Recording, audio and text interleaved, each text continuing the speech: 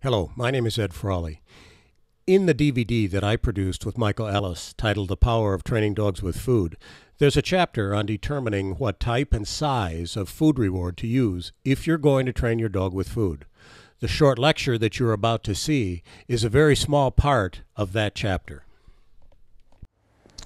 Okay, so now we'll talk a little bit about the types and sizes of food that we use for food rewards. This is really important, right? So obviously one of the first considerations is palatability.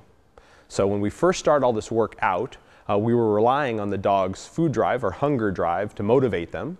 And so we need something that's palatable to the dog, that they like, right? So obviously important. So the size of the pieces, generally speaking, so we choose something palatable.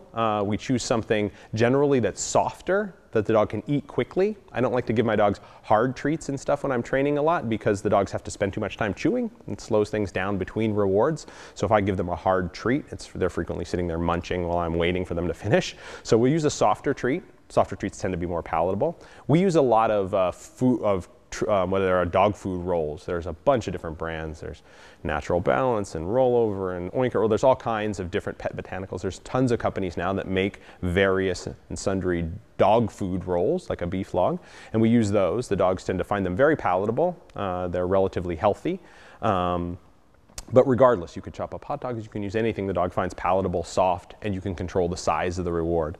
We tend to cut them up in little cubes that are 1/4 to 3/8 of an inch across. We generally, it depends obviously on the size of the dog, but we generally want a piece that's big enough that the dog finds it rewarding. They feel like they're getting something.